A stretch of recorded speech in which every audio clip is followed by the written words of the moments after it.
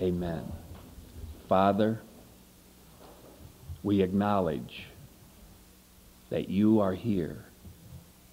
Lord, we love your presence, the movings of your Spirit, the apprehending, Lord, of our lives for your purpose, for your glory. We love, Lord, the gathering of your church, your body, that functioning, moving, stirring of the Spirit in our midst, bringing us together into unity. And we thank you, Lord. We thank you, Lord. And we ask, Lord, in the time that we have this morning, that there might be that settling, that sense of direction, purpose, Lord, that we might know who we are, what we're to do, and where we are going. Help us to understand, to find our place, our part, and to become, Lord, that which you would have us to be. We thank you, Lord. We thank you, Lord, in Jesus' name. Amen. Amen. Basically, what I said yesterday, I can say it in about 1 or 2 sentences. All that I said yesterday. And it's simply this, that the emphasis is moving from the pulpit to the body. It's the body that's being built up, equipped. There's a fresh anointing, a fresh stirring, a fresh moving coming within the body. The head is going to be joined not to the fivefold ministry, but to the body. The fivefold ministry is to bring the body to the place where the body can be joined to the head. Then the ministry will disappear into the body. Glory, hallelujah. And so the spotlight is on the body, not on the pulpit. And for too long, we've been looking for these dynamic speakers that'll come and do their thing, and we sit back and watch and applaud and say, wasn't that wonderful? Well, that day's over. So there's a moving within the body. Almost always,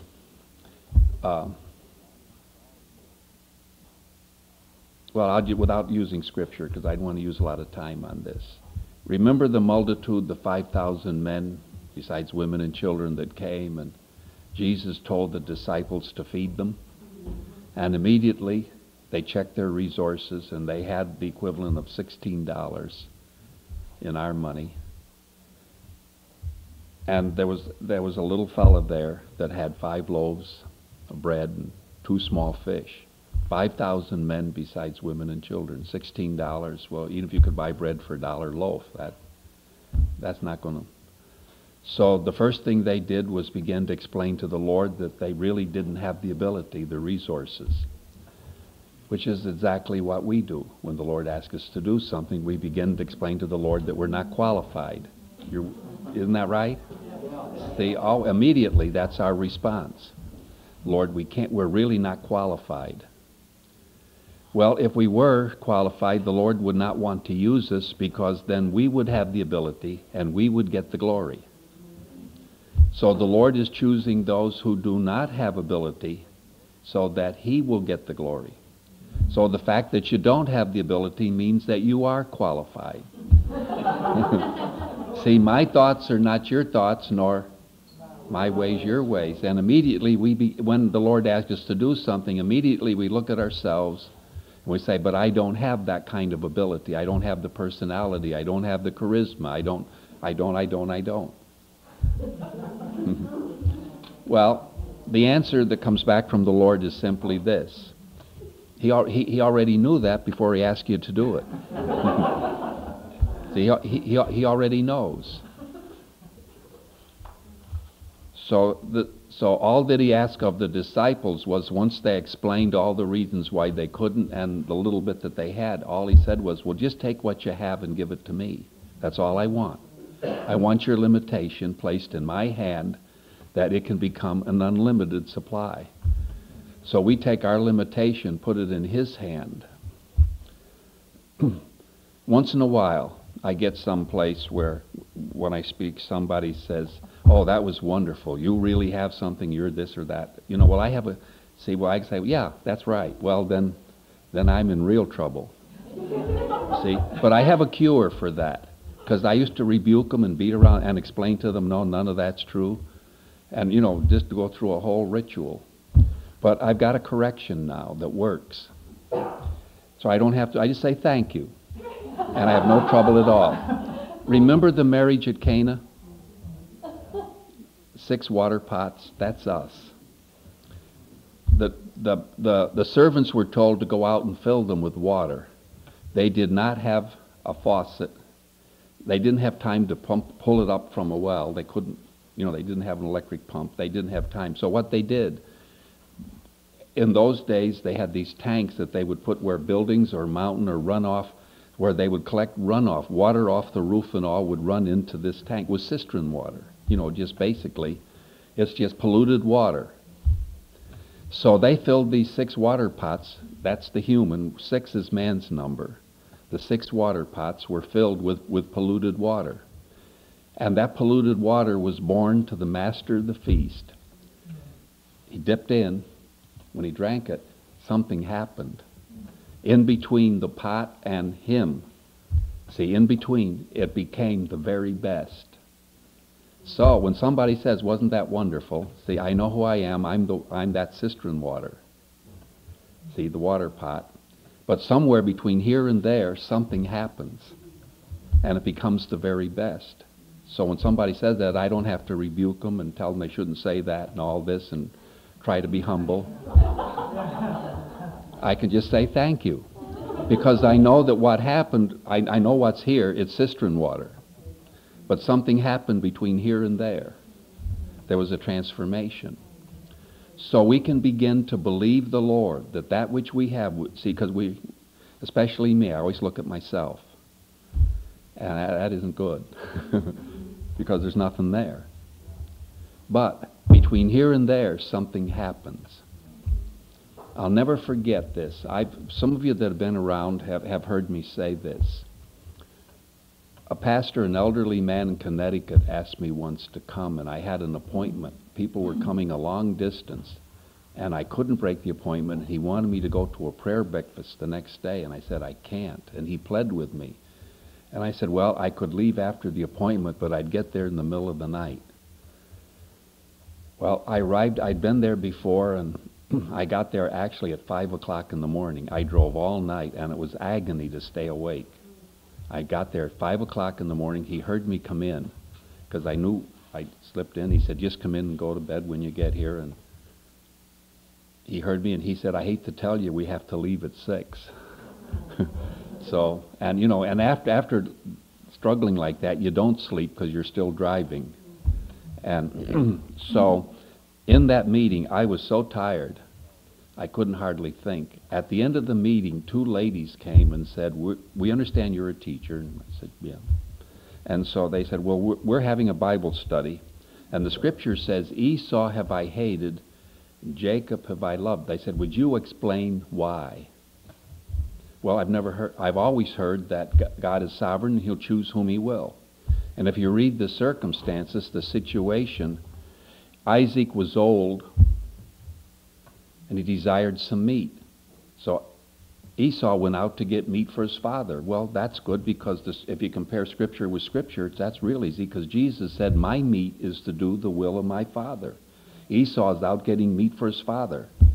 And while Esau is getting meat for his father, what's Jacob doing? He's busy deceiving his father. Esau have I hated, Jacob have I loved. Well, so it don't fit. See, it doesn't fit. And so, if you read the commentary says, well, God will choose whom he will. Not because of, but there's a reason. Now, I explained to them why.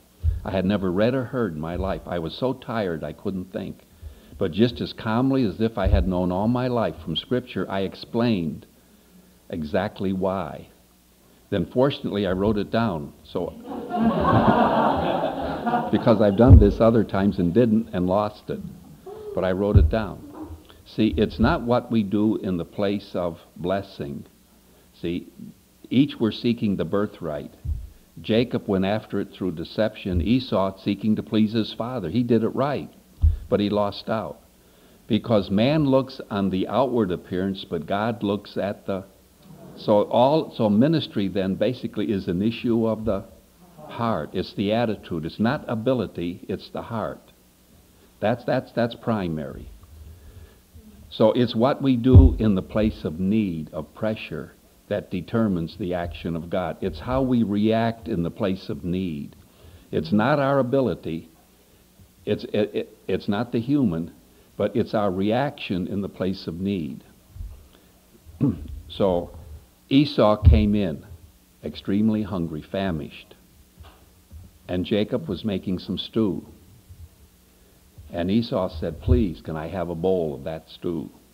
And Jacob said, "If you give me the birthright, you can have it." And Esau said, "What good?" I have seen people squirm when I've said this.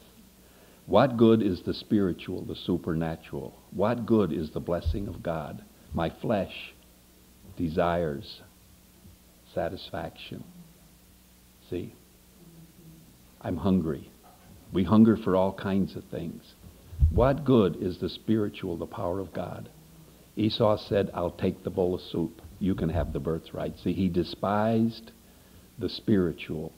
This is the very heart of ministry, of pleasing the Lord. Here's the very heart of it. That we put the Lord first. That our life, our lifestyle, takes on that which will please the Lord. See, that we walk with him. So then, Esau, under pressure, Esau chose the satisfaction of his flesh rather than the presence, the power of God. Now, after he wept, but he didn't really repent, because later he tried to kill Jacob. And had he really repented, he would not have tried to kill Jacob. Jacob fled, and always when you flee from a situation, you find out you end up in one that's worse. Because there's a Laban that's out there waiting for you, that's more deceptive and more cunning than you are. And so God has ways to reduce us. But eventually Jacob had met the Lord, and he's coming home with 2 wives and all his possessions. And he found out that he was told that Esau was coming with 400 armed men to meet him. He panicked and began to pray. Then he began to scheme, because he still had some of that in him. He said, "What I'll do, I'll take the lesser wife and a few possessions, and I'll send them out. Then I'll wait. Then I'll send the rest towards Esau. Then I'll watch. If Esau devours the first group, I can take the best and run." So that's reasonable. So the Lord, in a theophany, the Lord Jesus Christ came and began to wrestle with him. At the critical moment, just about the time, it's in Genesis chapter 32. At the critical time, just when Esau and the first group were about to meet, the Lord said to Jacob, "Let me go." Now Jacob could have said, "Lord, we'll wrestle tomorrow. I'm about to lose everything. I'll meet with you tomorrow, any time but now. Right now, I'm about to lose everything." But rather, Jacob said to the Lord, "Who knows? I will not let you go except you bless me." And immediately, the Lord's response was, "What's your name?" And he said, "I'm a deceiver." Because he put the Lord first in the place of pressure, the Lord said, "Your name will be no more deceiver, but Israel. And you will have power with God and with men." There's the heart. There again now, see, ministry. You'll have power with God. Because in the place of pressure, where it's easy to be disobedient, to do your own thing, to protect yourself. See, Paul said, ministry where it's death in me, but life in you. What he means is, see, you have something in God. People will come and they'll feed on you. You feed on the Lord, but they feed on you. They'll eat the life out of you. And it's costly because you're giving. But that's what ministry is. Now, I want to end up with yesterday, I'm going to put this thing together that I shared yesterday. But Matthew chapter 13. Matthew chapter 13. The Lord begins with us, not with our ability, but with our inability, because He desires to reveal His power and glory. And if we had the ability, then the reward would be obvious. It would be us. But rather, the Lord uses those that have no ability that He might receive the glory. So then, it's not what I have, it's what I do with what I have that's important. And this is the very heart of ministry. And we'll switch in a couple minutes. But I just want to build this for a foundation. Verse 31, Matthew chapter 13. The kingdom of heaven is like a grain of mustard seed, which a man took and sowed in his field. That field, the field is a man, that's you. The field is where you live. The people, the circumstances that you relate to. It's all the circumstances that are in your life that you relate to. And the seed is the word of the kingdom. It's the word that will bring life, that you can share. But the Lord doesn't use people with a lot of ability. He uses people with inability, again, that He might receive the glory. Therefore, that which relates to God within the context of your life, my life, it's the least of all seed, which means there's so little of God in me, it takes almost a microscope. See, but it's not how much I have, it's what I do with what I have that's important. So then, if I will acknowledge that and make room for it, and I'll respond rightly, Esau responded wrongly. See, he chose his own. Jacob chose the Lord, though there was very little of the Lord, because immediately the Lord said, "What's your name?" He said, "I'm a deceiver." So there wasn't very much of the Lord there. And he had cunningly schemed, he had prayed, but still he had worked. So there wasn't much of the Lord there. But he had put the Lord first. See, he had, "Lord, I'll not let you go."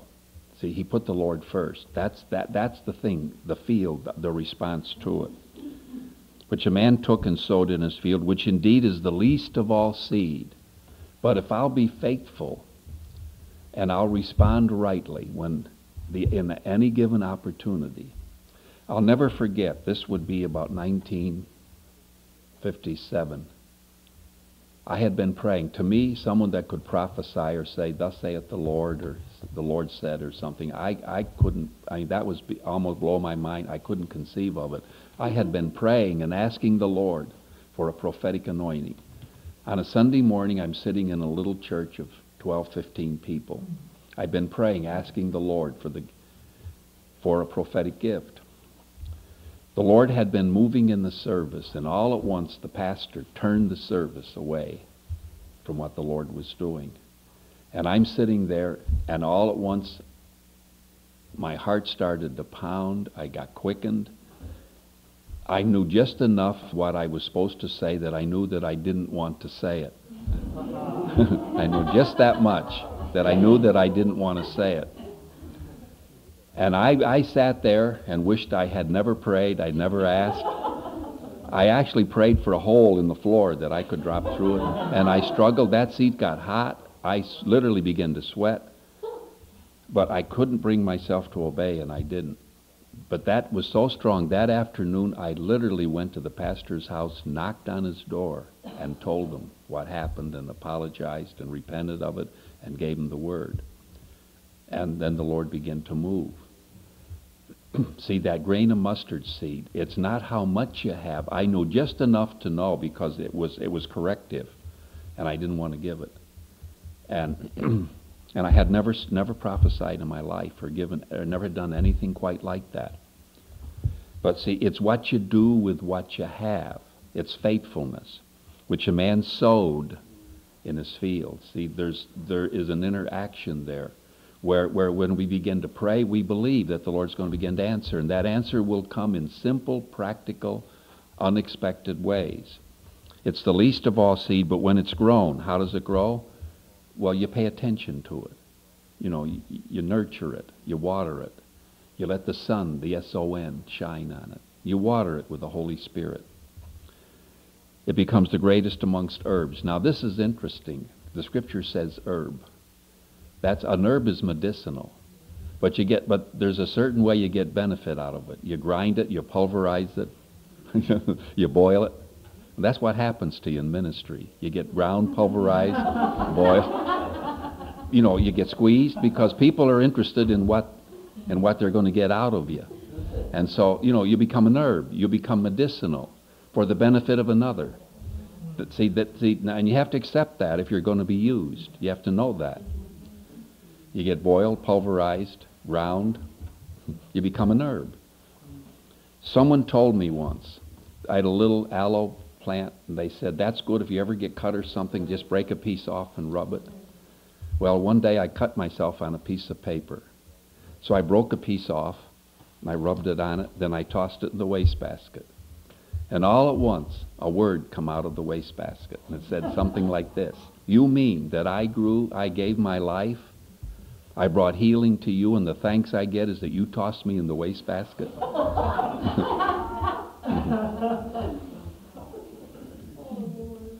See, but you have to know that. That's ministry.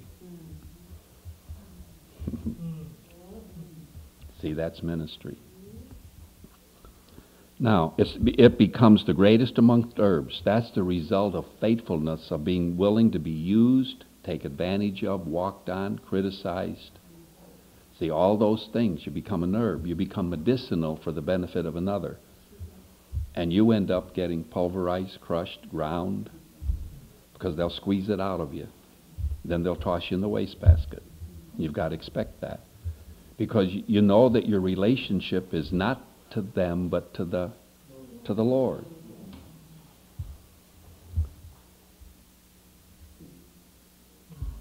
It becomes the greatest amongst herbs and becometh. It becometh the tree. Now, a tree is not an herb. It's a different species. If the evolutionists could prove a mutation, by mutation I mean a change from one species to another, they would have a field day. They never have. Because that which is has come by creation. There are progressions or changes within species, but they have never proven a change from one species to another. But here's a change. It's an herb is a plant, becomes a tree. That's a mutation. Only God can do that. And what I'm saying is this. The five ministry.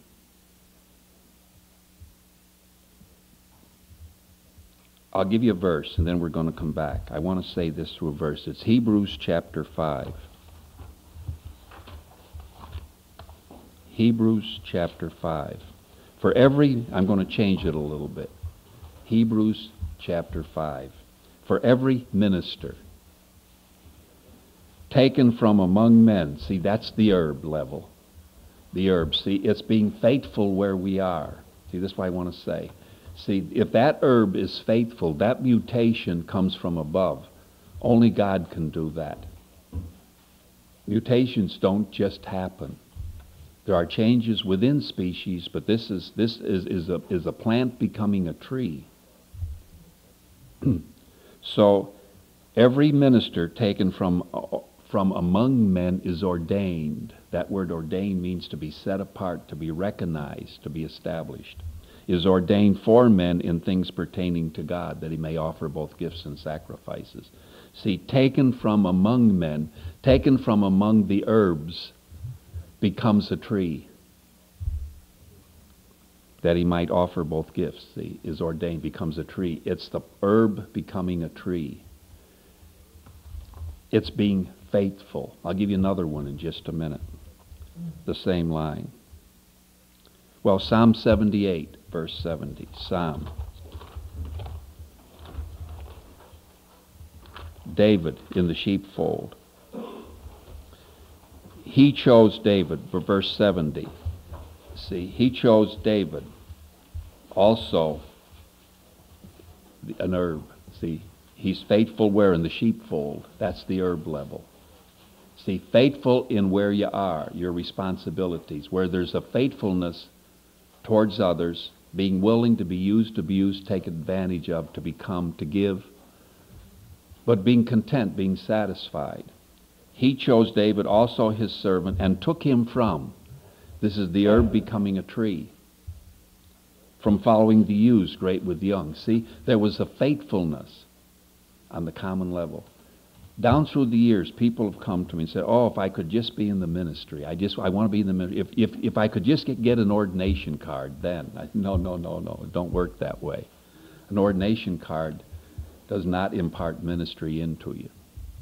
An ordination card is the result of a ministry. And I have said this to dozens of people. I have said, when you have a ministry, when you have a group of people that are looking to you, that are responding to you, that relate to you, I will come and ordain you in front of them.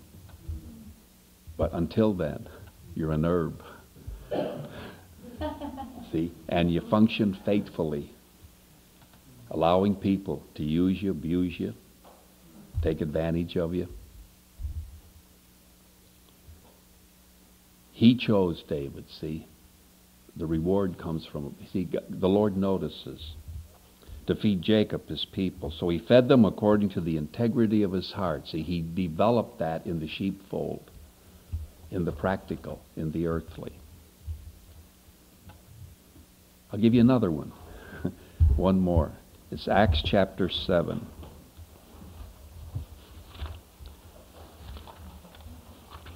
Acts chapter 7.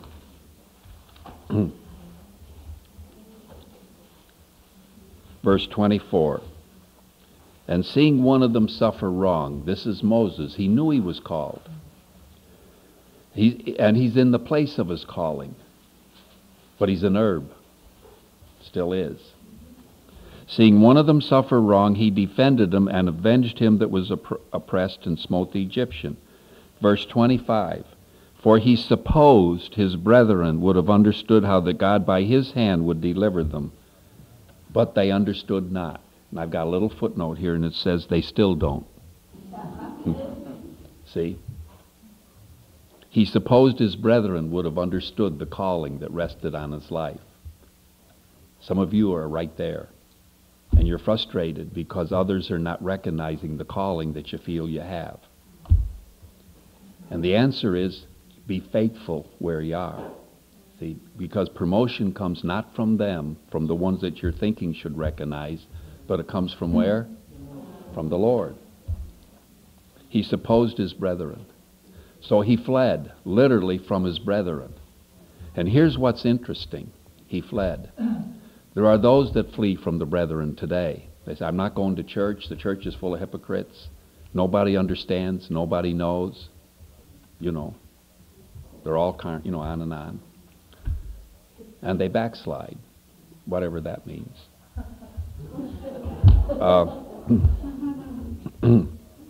But what's interesting is this. There was no backsliding. See, he fled. Moses fled. But he's in the wilderness, and he's keeping the sheep. The sheep, that's the flock. See, Israel, he's called to the sheep of Israel. Now he's keeping the sheep of Jethro. He's the priest of Midian. That's not the God's people. But he's called to sheep, and he's keeping sheep. He's tending sheep. He's rejected by those to whom he's called, and he's fulfilling the call anyway. I hope you hear that. If you hear that, that'll take you a long way. Because it'll deal with, see, it's the heart, the issue of the heart. Where you feel you're not understood, accepted, you moved out and you were rejected. All the Lord's doing is just dealing with a little bit of pride. That's all. Just getting you ready.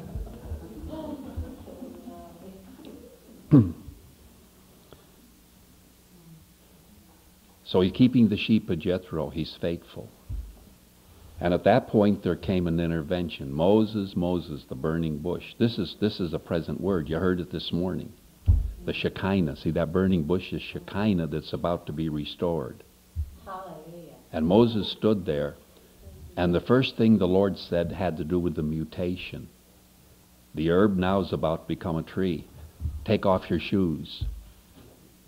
See, in other words, you can't walk in a desert without shoes. Boy, it's full of stones and rocks and cactus and on and on and on. You don't walk without shoes. Moses, take off your shoes. In other words, Moses, you've gone as far as you're going in your shoes. Now you're going to walk in my shoes. And he put on the Lord's shoes, and together with one set of footprints, they went back to Egypt. Now Pharaoh trembled.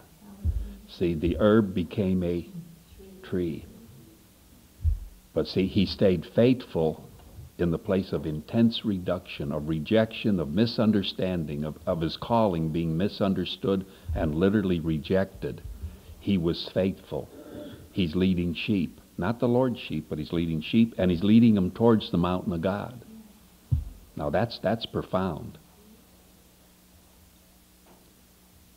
And too often we get turned aside by somebody because what we think we have is not recognized. Well, you stay faithful. Now, Matthew 13. Back to Matthew 13, which indeed is what? The least of all seed. It's not what you have, it's your attitude, your heart, the way you handle what you have in relation to the Lord. But when it's grown, it becomes the greatest amongst herbs. The mutation becometh a tree. Moses, take off your shoes. See, there's that, and now there's that. See, every minister taken from among men is ordained for that very thing. See, a direct intervention of the Lord.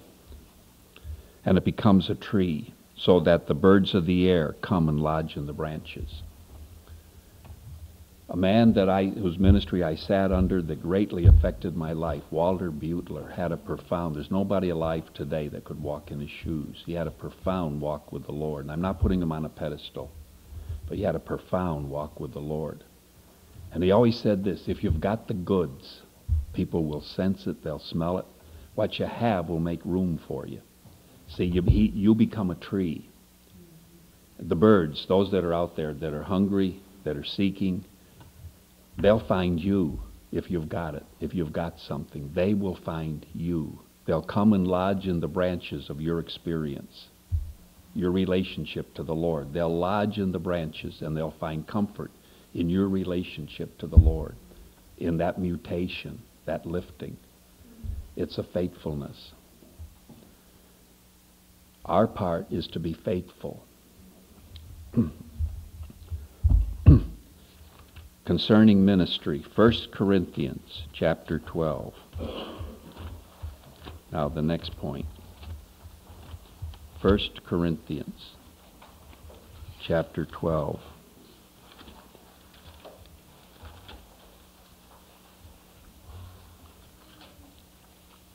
Verse 31. The Old Testament says, thou shalt not covet.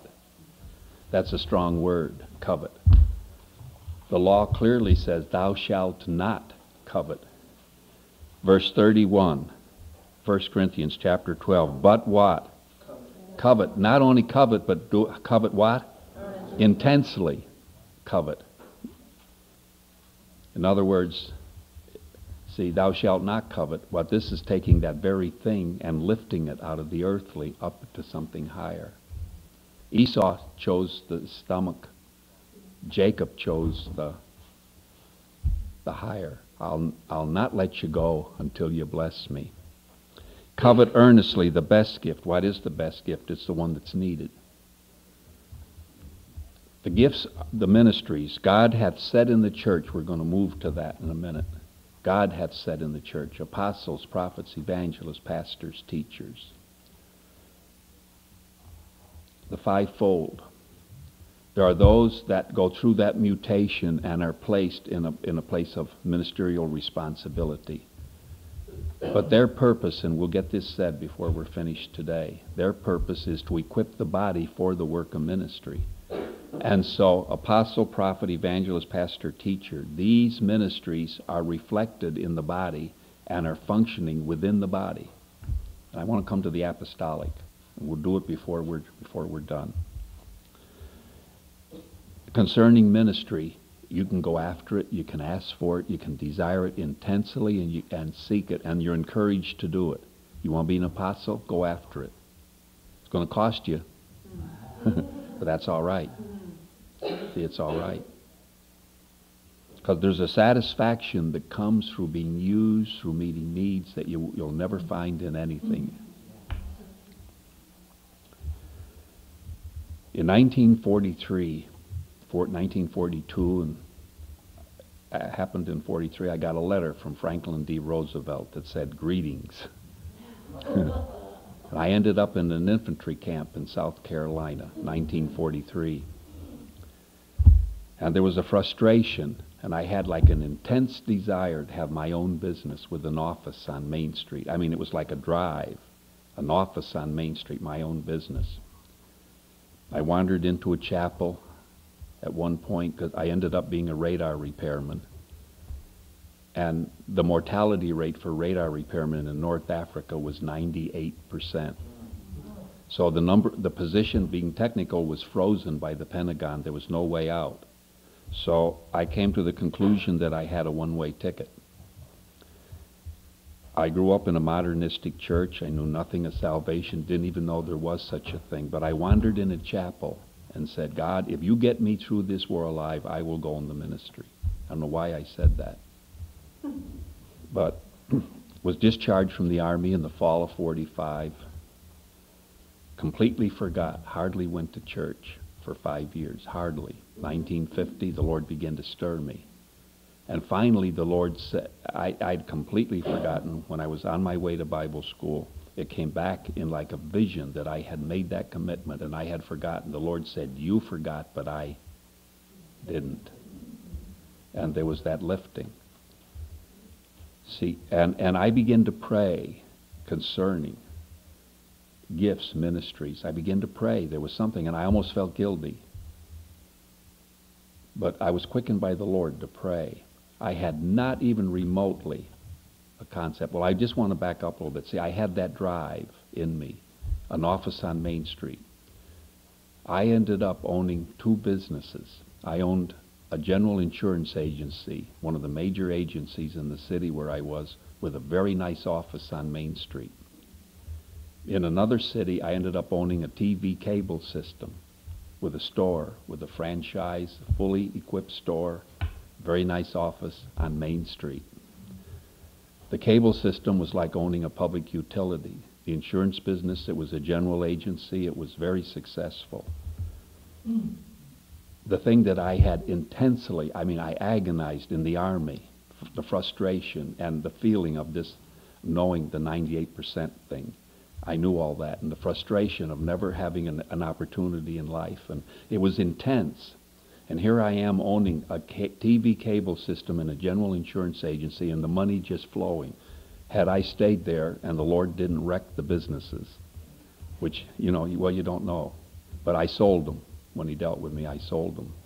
If I hadn't, he could have let me go my own way, or he could have wrecked them, and I would have come anyway. But that I don't know, because I sold them. But I owned these businesses. The money was flowing. I would have been a millionaire today several times over had I stayed and the Lord didn't meddle. Well, so, but see, that intensity, I had it, and you know what I had? I sat there with all of this that I had, so it was so intense within me. I couldn't explain to you how intense it was, the frustration of what had happened to me.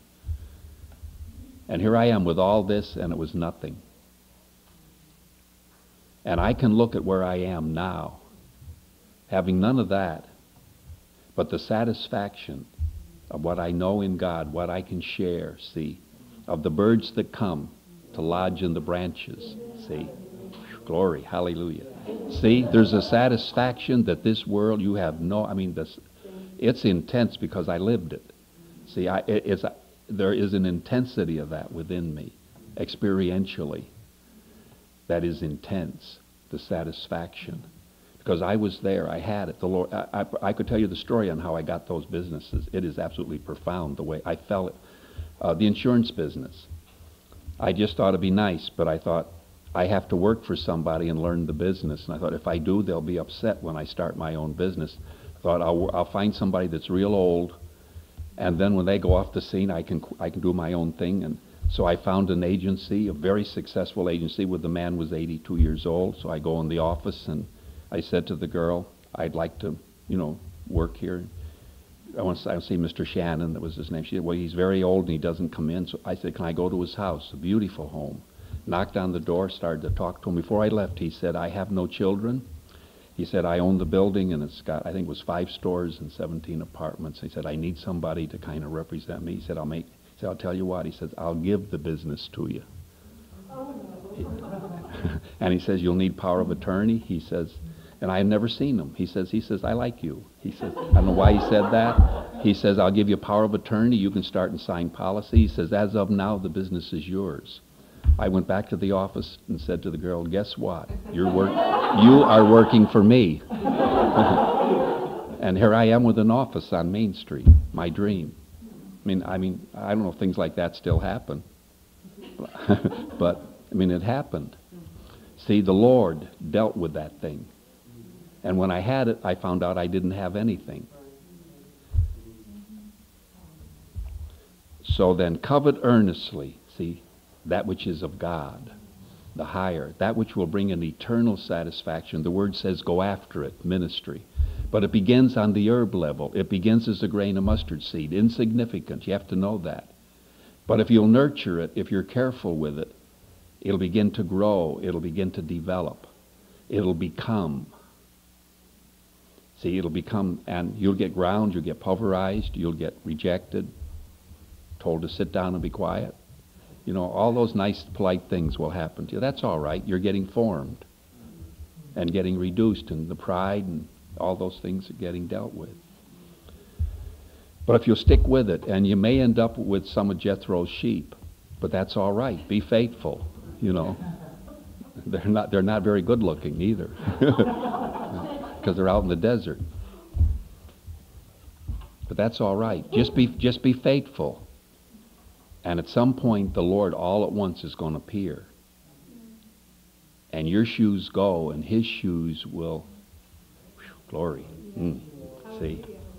Just be faithful.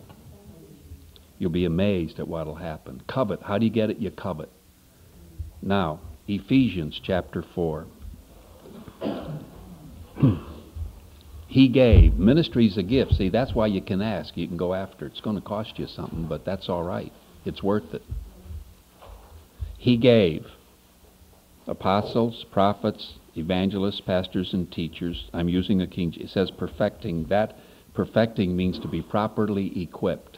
That's all it means. To be a 1-year-old child that falls down, takes 3 steps, falls down, is perfect because it's doing what a 1-year-old child ought to do. For the equipping of the saints for the work of ministry. So then, the real burden of ministry is not in the pulpit. The purpose of the pulpit is to equip the body for what? The work of the ministry. And somehow we get the idea that we hire a pastor, pay him a salary, and judge how well he does. Well, that means the whole congregation is expendable, and the Lord's got one. See, the fivefold is to equip the body for the work of ministry. Then the fivefold gets out of the way. To equip the body for the equipping of the saints for the work of the ministry. These comments don't belong. They were added in the 1400s. Until we come, that means that this ministry is temporary. Because the goal is the functioning of the body. Now these ministries, and I'm not going to take time with it right now, but these ministries are in Romans 12, and there's other places in the Scripture. There's a reflection of the fivefold in the body. In other words, there are apostles that are called to the pulpit, but there are apostolic anointings in the body. If I'm called to mop floors, I can mop floors with an apostolic anointing. When I was in school, there were teachers. It was an unusual situation. There were 5 teachers uniquely set in by God. But there was an elderly German lady that spoke very broken English. She was the matron. She had a desk down in the basement at the bottom of the stairs with mops around it. Walter Butler, I mentioned, there's nobody alive that could walk in his shoes, but you couldn't talk to him because he walked with God. And he was not a people person. You couldn't reach him, you couldn't get to him. And you received tremendously from his life and ministry, but you could not relate to him or talk to him. You could not go to him with a problem. He wouldn't talk to you. He didn't talk to anyone. There were others. But when you had a problem, you went to the matron. There was a major visitation in the school. I mean major. 2 weeks of a fountain. I mean a fountain of new wine that was 100 proof. Like we have today is about 10 proof. This was potent and powerful. A fountain, literally. There was a visible movings of glory. I mean visible for 2 weeks. You know who sat on the platform? Not Walter Butler, not the teachers, the matron. They put her on the platform. The whole thing was led from the body. None of that visitation began nor ended in the pulpit. It began in the body and it ended. And the person that sat on the platform was the matron that gave direction, guidance. When the students had a problem, they went to the matron.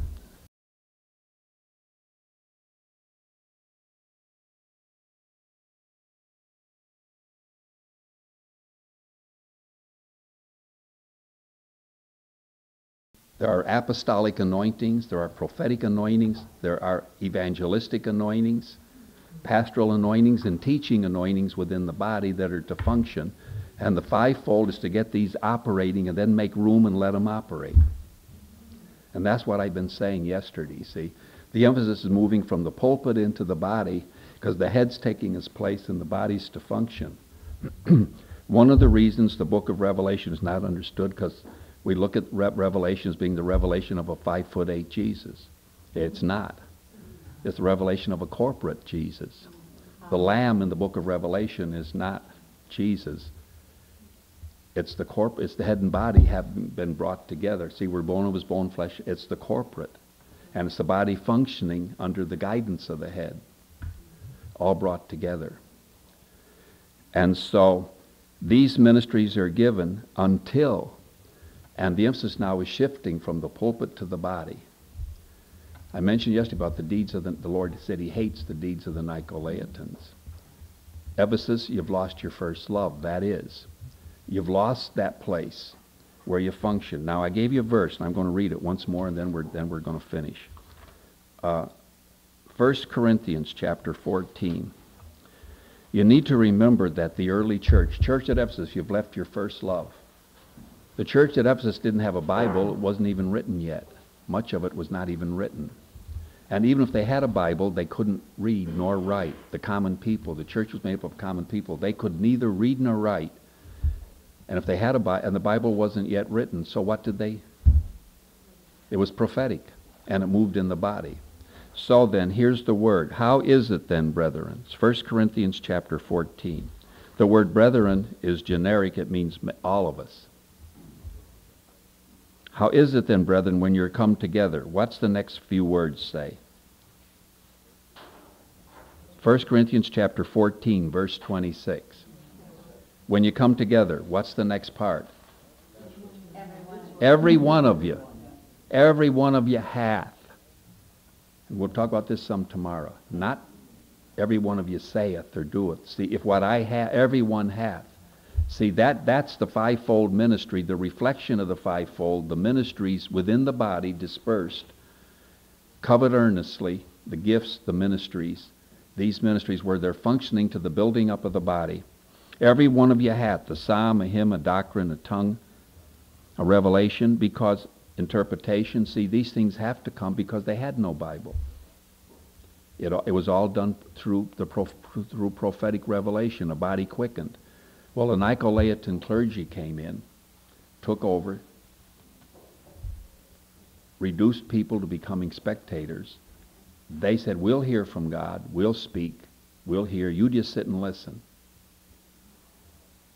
And the church died, and the result was the Dark Ages.